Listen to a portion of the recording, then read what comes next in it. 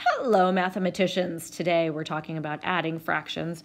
So exciting. And we're going to talk about adding fractions with different denominators. I'm excited. So in the past, we have learned that when you have two fractions with the same denominator, remember that's downstairs or down, numerator, that's the number on top. So when the denominator is the same, it stays the same in the answer. 4, 4, 4.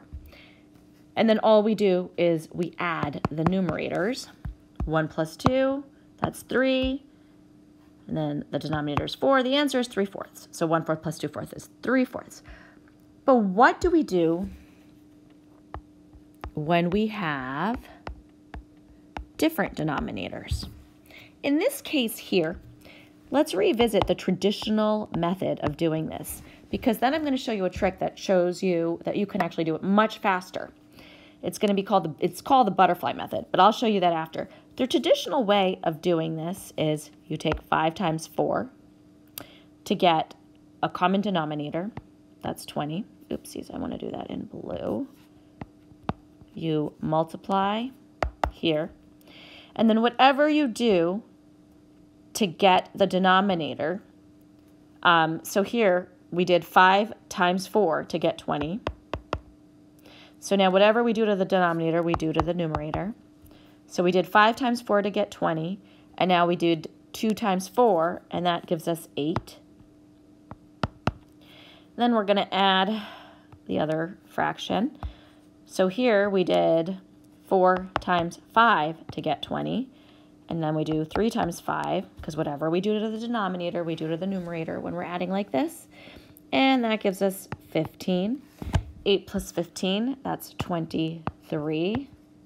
So the answer is 23/20, or 1 3/20. Why? Because whenever we have a fraction where the numerator is greater than the denominator, we know that it's larger than one whole, and we can turn it into a mixed fraction. But what do we do? So we have 2/5 plus 3/4 here. If we want to do this a little faster, well, I'm going to show you something called the butterfly method, which honestly I did not learn in elementary school. I learned it much later, and I wish I had learned it sooner because it really is something that's very cool. I'm going to erase this right now so that I can have a little bit more space to show you some tricks. So what was it? It was 2/5 plus 3/4. Okay, here's what we're going to do, guys. This is the butterfly method. You take the denominators, you multiply them, similar to the traditional method. That becomes the denominator again, 20. All right, here's where it gets fun. We do a little crisscross. So we take the numerator of one of the fractions and the denominator of the other fraction. We multiply that. That gives us, in this case, 2 times 4. That gives us 8. We're going to add that to the product of, in this case, 3 times 5. That's the numerator of the other fraction and the denominator. We multiply that. 3 times 5, that's, oopsies, wrong color. That's 15. Now, the reason this is called the butterfly method is it looks kind of like a butterfly. I suppose we could even throw on some antennas there. That really does look like a butterfly. So, just like in our previous method, 8 plus 15 over 20, here we also have 8 plus 15 over 20, or 23/20. I think that method was faster, did you? Let's do some more examples. I'm kind of in the mood for green. Let's do 2/7 plus, let's do 3/5. How about? Okay. Now, as you're watching this, see if you can remember the steps. We're going to do 7 times 5. That is 35, right?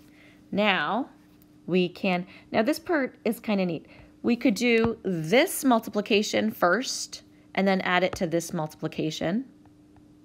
Or we could do this one first and this one second. It doesn't matter. You can go in any order. So let me do this one first. 7 times 3, that's 21. I'm going to add that, oops. I'm going to add that to the product of 2 times 5. Remember, we're multiplying. 2 times 5, that equals 10. And so our answer here is 21 plus 10 over 35. What's 21 plus 10? That's 31. Denominator is 35. The answer is 31/35. That, my friend, is the beauty of the butterfly method. Should we do one more? Should we do one more? Let's do it, guys. All right. Let's see how fast I can do this. Let's do 1/3. Oh, I didn't write that very good. 1/3 plus 3/8 using the butterfly method in pink. Okay, 3 times 8, that's 24. Crisscross, 8 times 1, that's 8. Crisscross, 3 times 3, that's 9. 8 plus 9, that's 17 over 24. 17/24. There's my answer. And there you have it, my friends. Until next time, have a wonderful day, mathematicians.